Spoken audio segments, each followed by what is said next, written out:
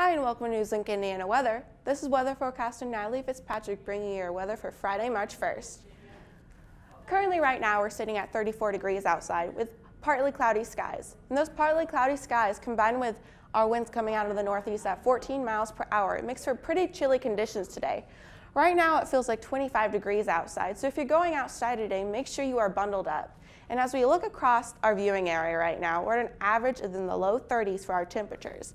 Currently, we're at 32 degrees in Kokomo, 33 degrees in Indianapolis, and 35 degrees in Bloomington right now.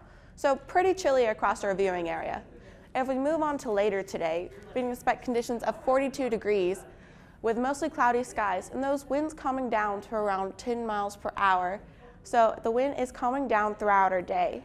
And moving on to tonight, the wind's coming down even more, so pretty calm conditions for our night. But the temperatures are dropping to 29 degrees.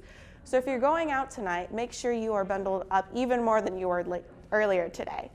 And as we move on to our weekend, we have pretty mild conditions for our Saturday as well, with mostly cloudy skies at a temperature of 40 degrees as well. But as we move on to Sunday, our forecast sure does change. The temperature's dropping all the way down to 28 degrees, with snow coming to our area as well. As we take a look at our radar, we can see that cloud cover is covering most of our viewing area on Saturday. And as the day goes on, we can see that snow moving into our area late Saturday into Sunday morning, and it will continue throughout most of our Sunday. As we take a look at our forecast for the rest of the week, conditions stay pretty dry, but the temperatures do drop out from what they were earlier this week.